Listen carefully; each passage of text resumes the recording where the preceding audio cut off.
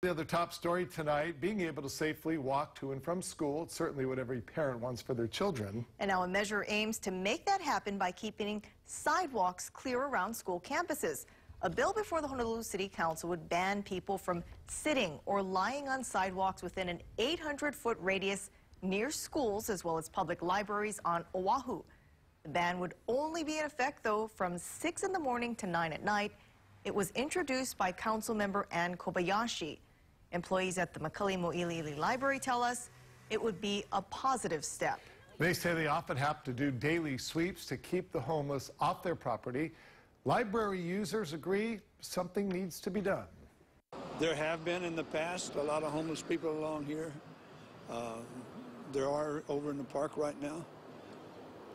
And I have a certain empathy for them, but I also, like I said, I'm concerned about the well-being of our citizens, especially the kids.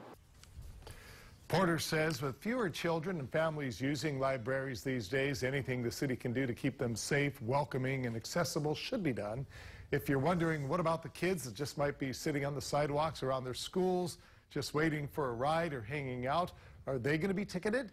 Well, the proposal says police must first issue warnings letting folks know that they need to move.